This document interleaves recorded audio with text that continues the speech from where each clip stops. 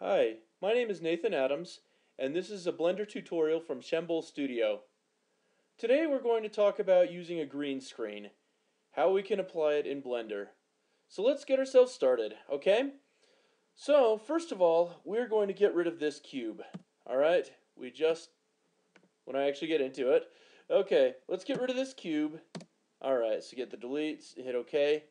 Alright, and now what we're going to do, actually before we go into that screen, I was going to go into the sequence screen here. But first of all, what I want to do is I am actually going to set up my scene. Okay, and let's go into our world button. And now we're going to add a texture here. Okay, and let's go into our texture button. We're going to get clouds. Okay. Alright, and then let's go into our colors, get our color band. Okay, and then what we want to do is just want to make sure that this stuff gets all the right colors so that we have a nice sky scene. Okay, so let's just move that over some, just until you get it to where you want it. Okay, so you can play around with these values. Then you can also adjust your bright and dark right down here. Okay. Alright. And then I'm actually going to make these white. And then the other thing I'm going to do is I'm going to turn up the alpha so it's all the way to 1. Okay, and this color I'm going to actually change it from that default blue, greenish color, somewhere to about here. Okay, that looks about right, I think. And then let's just take the contrast up a little bit. You can play around with these values, tinker around with them all you want. Doesn't really matter too much, and this is just a demonstrational. Okay, so you play around with these values, and actually I'm thinking I want to invert these, so I'm actually going to move those. Okay, so this is now the brighter color, this is the darker color. Alright, we just about have it. In fact, I may take that contrast down a little bit. And in fact, let's just do a test render. Just hit F12 for a test render. Okay, we needed to actually add that to our background before we did any of that. So we'll go ahead and we'll go into our world button, and let's go to map 2. Change that from blend to horizon. Now we'll take a look at it. F12. Okay, there we have a nice sky background.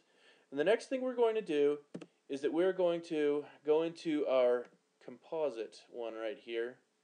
I said sequence before, but it was really composite that I wanted to do.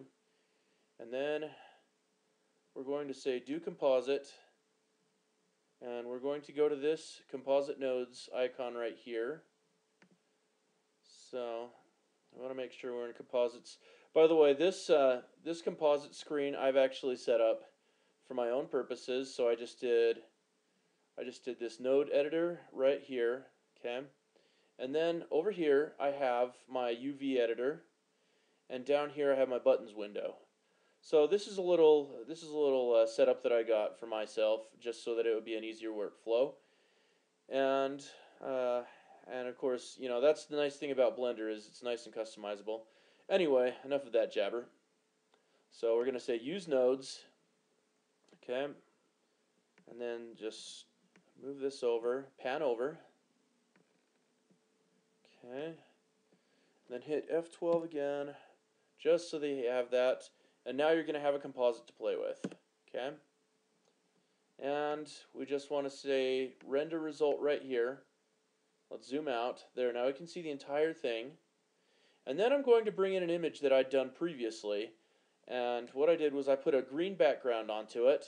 Okay, and so we're going to add another image. We're going to add an image node. Okay, and then we're going to load new, and I'm just going to go find this, and it should be here. green screen is what I called it. Okay, there we go. Select image, there we go.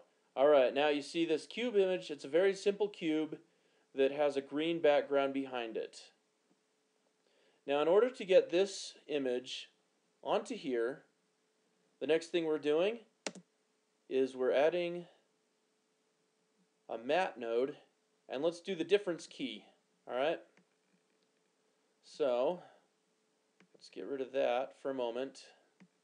Okay, and then we have our image there, and here's where it says image and matte. Those are very important, as what we're going to do next is that we are going to actually put a mix node on here. Okay. Alright, so we go to our color mix, and then we put matte on here. Now what the matte is it's an alpha value that is calculated based on a key color on here. So in this case, right now what it's showing is this gray color, but we don't want the gray to be faded out or anything. We don't want that to be deleted from our picture. What we want is we want to take a sample, and we want this color, this green color, to be what is considered alpha, or rather the alpha that's taken out.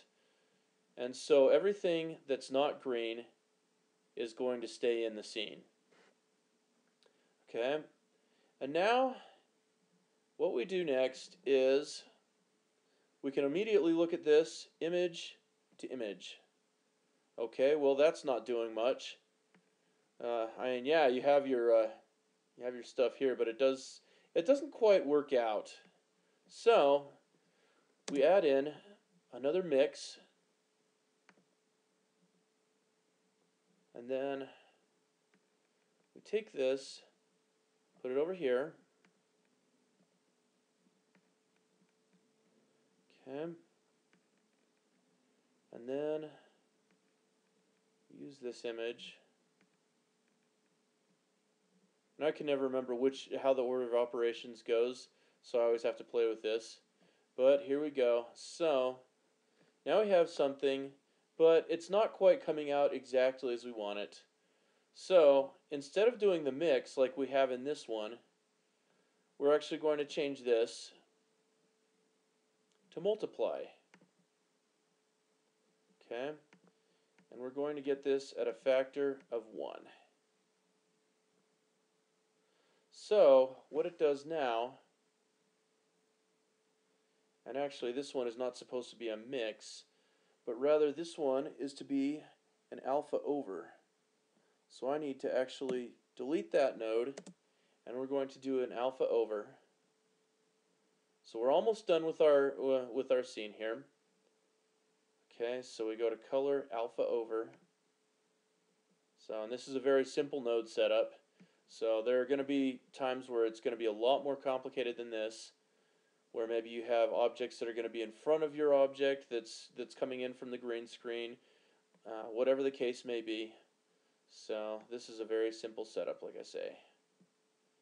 Okay, now do those two, and then there we have an alpha over, but you'll also notice this nasty green outline. Okay, now the way to fix that is that first of all, you click on this convert pre-multiply, actually do pre-multiply 1. Okay, I know that doesn't show anything yet, but you want to make sure that that does that so that you have all the edges taken off. And then we adjust these values, and these are the R, G, and B values, or red, green, and blue. And so I'm going to put 0.5 here. I'm going to do that for all 3 values. 0.5. And there you can see we don't have any of that nasty green outline surrounding our object, and that is how you do a green screen. So these objects you can play around with. You can play around with these values to get your green screen result that you want. And this, you can see there's not that terrible green outline on it. Now if you had other values besides just this green, because this is a really flat green, it's not going to get perfect with all your green screens.